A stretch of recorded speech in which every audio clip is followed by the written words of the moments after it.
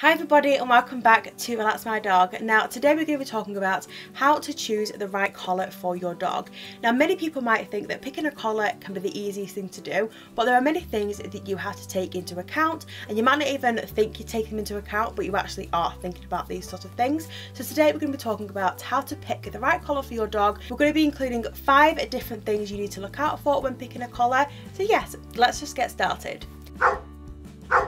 Now before we do get started, do go down below to the comments and let me know, what dog do you have? What is your dog breed? What are their colour? What's their fur like? Let me know as much as you know about your dog down below in the comments. I absolutely love looking through and seeing what different dogs are going to be listening to our music and watching our videos. So yes, definitely do let me know down below in the comments, but let's just jump straight in. Now the first thing that you need to look out for is whether you want your doggy collar to be adjustable. These are called the flat dog collar. Milo has a flat dog collar, as you might be able to see in other videos. He's got a little scarf on and we want some love, okay.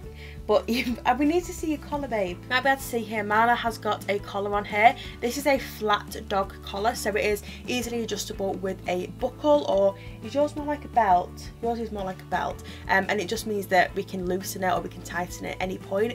Milo gains a bit of weight, or if his fur gets a bit too long, we can easily adjust it. Now the second collar you could look into is a breakaway collar. A breakaway collar is basically where if a certain amount of strength gets put on the collar, it will just easily break off. This is perfect if you have a puppy, or if you have a dog that likes to run off, or a dog that likes to get into a little bit of mischief. This can be a great collar for them because you don't necessarily want your dog to get caught anywhere, and they could effectively strangle themselves as well, which is quite a scary thought, but definitely something to consider.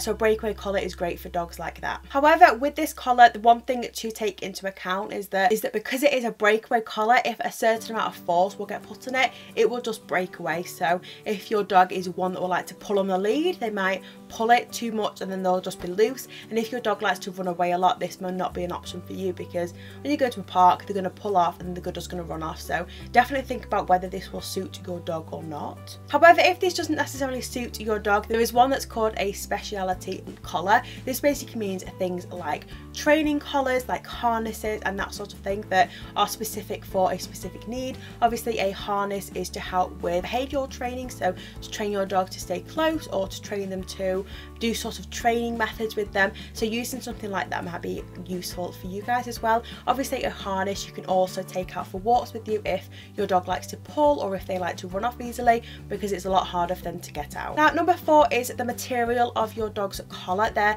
are many different types of material you can get for collars. There are leather, nylon and also chain. I would say that nylon especially, but also leather, are the most comfortable for your dog. So if you want your dog to be nice and pampered and comfortable, nylon is definitely the type of material you want to get for your dog. Now another thing you might want to take into account is whatever fur type your dog has. If they have a thick fur, you might want to get one that is easily adjustable all the time, or has a long adjustable strap. Or if your dog goes for regular haircuts, if they put weight on easily. Lots and lots of different things to take into account and to which collar you should have. For example, if I had a dog that had really thick fur but went to the hairdressers a lot, I would normally get a really adjustable one that had a long adjustable strap, or I could even punch my own holes into one, and that will just help me to adjust it whenever they need as well. But that is it for this week's video. Thank you all so much for watching. Don't forget to, like I say, let me know down below, what is your dog? What are their breed? What is their fur like? What are they like, or in general? Let me know down below in the comments. Also don't forget to follow us over on our social media channels. We are on Facebook, Twitter and also Instagram, so if you have any of those, definitely do give us a follow.